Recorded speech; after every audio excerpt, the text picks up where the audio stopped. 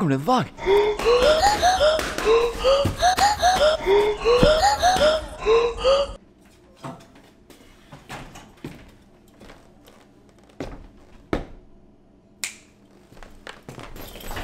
It was raining this morning, and I got out of the shower and I was like, let me post something on Twitter, see if y'all got some questions for me. Lo and behold, you did, especially Natalia, thank you. Go follow me on Twitter. All right, here we go, rapid fire. Natalia asks, you list physics and went to school for astrophysics, but so many areas of physics. Aside from the physics you pursued, what other physics are you most into and why? Classical, modern, general relativity, particle, geo, bio, astro, nuclear physics, thermodynamics. I don't know if that's a type of physics. Without a doubt, classical physics. Because it is absolutely outstanding and astounding how right Isaac Newton got most of physics 400 or 500 years ago. Classical physics, without a doubt. Okay, Natalia, boom!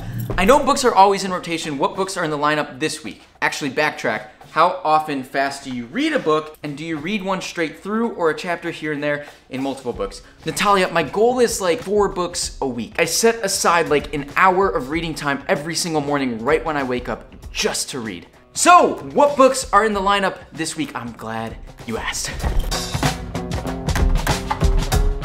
Okay, this week in particular, The Courage to Be Disliked.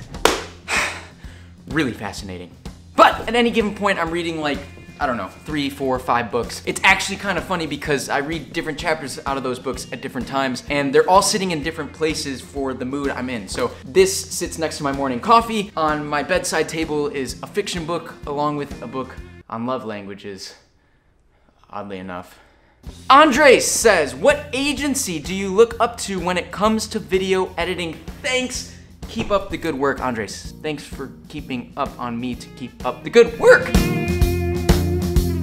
Frankly, Andres, I don't really look up to any agency. I just watch videos on YouTube.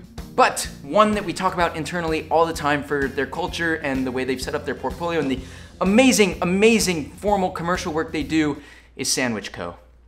Sandwich.co. What came to be of the old electric bike, Natalia says. Well, oh, shit, it's not here yet.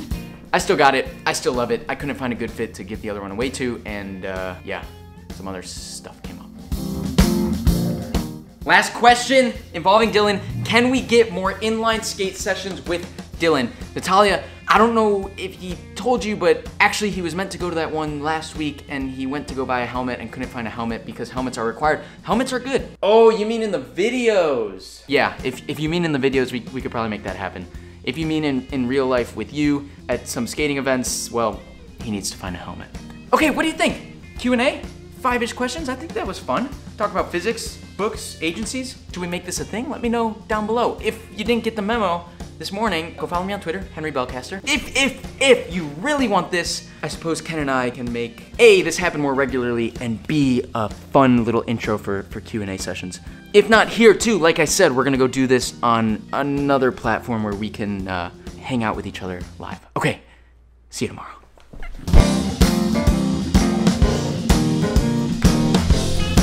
By the way, that sandwich part, it's not Sandwich Co. It's definitely just sandwich. I just realized I said that, and it was kind of weird. It is still sandwich.co, so you should go check them out.